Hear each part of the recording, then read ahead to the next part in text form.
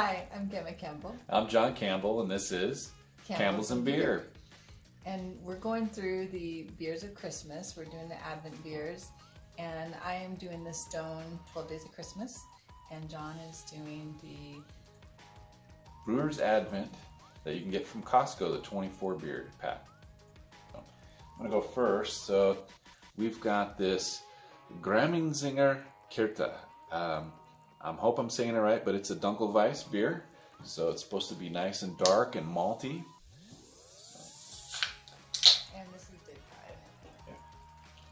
Pour that out. And so we're up at Arrowhead, California, taking a nice night up here. And so borrowing the house's glasses.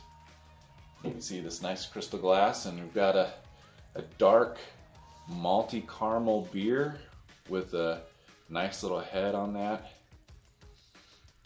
Very malty, a little bit of caramel on it. Wow, that is a good beer with a little bit of fruit hint with some malt. That's smooth. Wow, that is a hit for me. That is a fantastic beer. Some nice bready taste to it too. Yeah, there's a lot of different flavors going on in here. It's a complex beer. It's a really smooth finish, right? Right.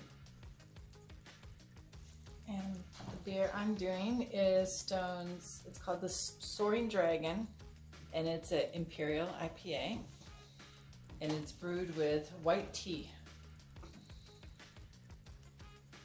Some pretty cool bottle art for that one, the design.